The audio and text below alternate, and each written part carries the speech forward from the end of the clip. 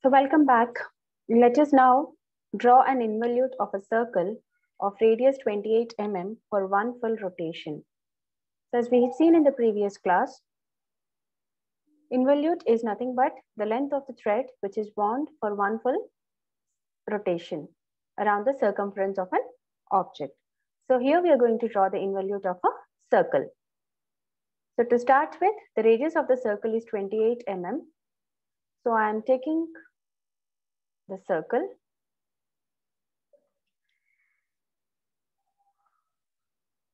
of the given radius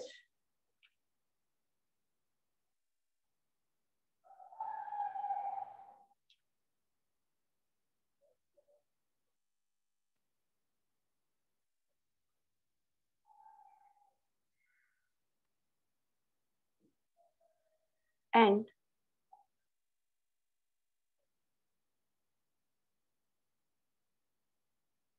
using the P-type. Next, I'm dividing the circle into 8 equal parts.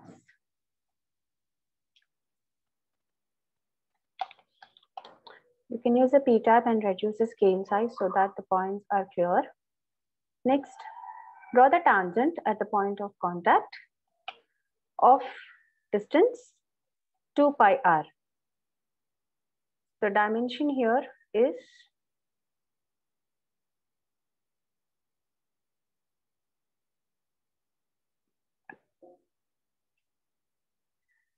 2 star pi star r, where r is the radius of the circle.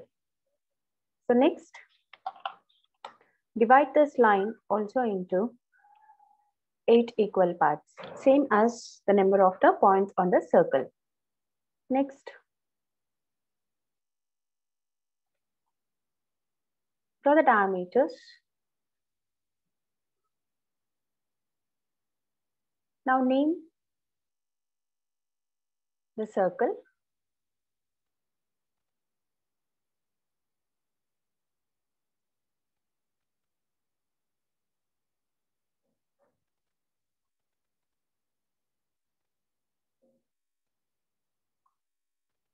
Starting from point P. So P, 1, 2 in clockwise direction, 3, 4, 5, 6, and 7. This has 1 dash, 2 dash, 3 dash, 4 dash, 5 dash, 6 dash, 7 dash, 8 dash, the last point. Next, draw tangents to the circle at 1, 2, 3, etc. Because tangent is perpendicular to the diameter, I'm just writing, rotating it by 90.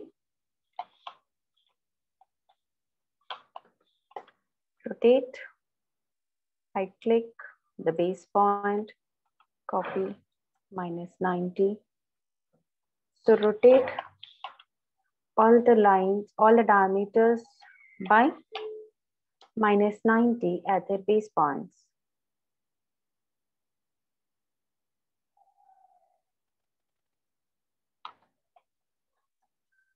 Next.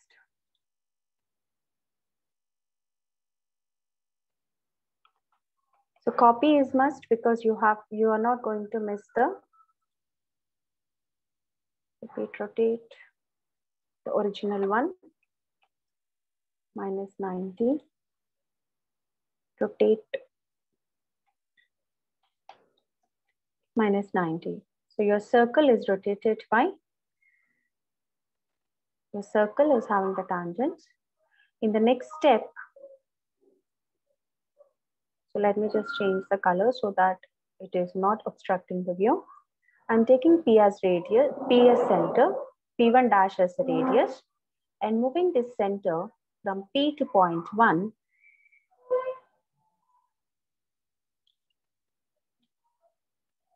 Move the circle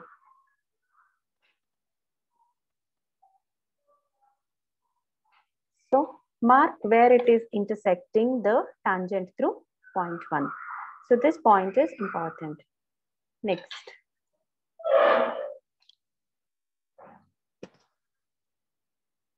With P as center, P2 as radius. Next, move the center to point 2 and mark the point of intersection of the respective tangent. Circle P as center with point 3. Move the center to point 3. So 3 is the center. Since you have to extend it, extend this to meet the point. After completing this, P4 dash is radius. Move the center from point P to point 4, extend and mark the point, 4th point on the involute. Next, P5 dash is radius. Move the center to point 5 and extend to meet. This is P5. The next one, P6 as radius. Move the center from point P to 6. You can see 6 is the center. Extend this tangent to meet the circle. Next. P7 as radius. Move the center to point 7. So do not forget to move the center. Mark the point P7. Next, mark the other points as well. And this is your final point, P8. Now take a spline starting from point P and the point of intersection P1, P2, P3, P4, P5, P6, P7, P8. Enter, draw the involute. So this is your involute, which is passing through all the points. As you can see, these are the nodes. Next, to draw the tangent and normal to the involute,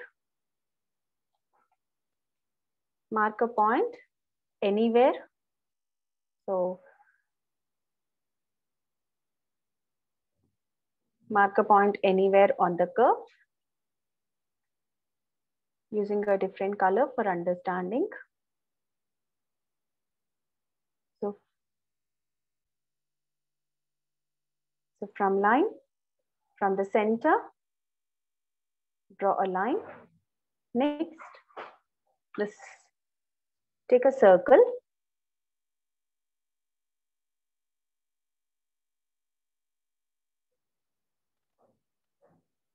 From the midpoint of this line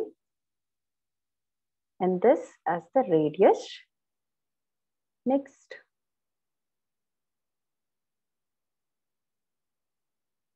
trim off the one side, that is you're just making a semicircle, and this will intersect the circle at some point. Mark the point of intersection. Next, name it as point N. Point N, let this be point O, center, and this be point M.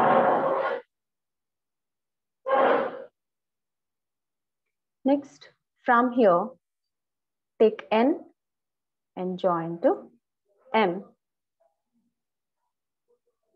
and extend it. That is your respective normal. So give the text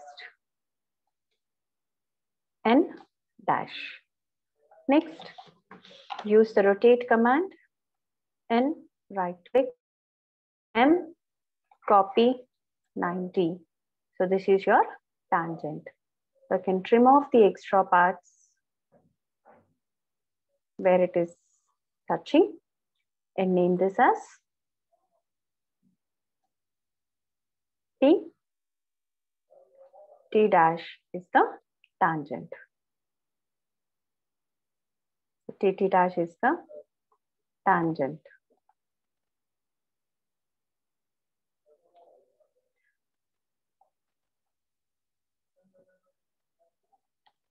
See that it is not overlapping. Now use your p-edit command. One, okay, this is multiple, p-edit, multiple. Select the objects 1, 2, and the involute. Right click, enter, enter, width 1, enter. So this is the procedure for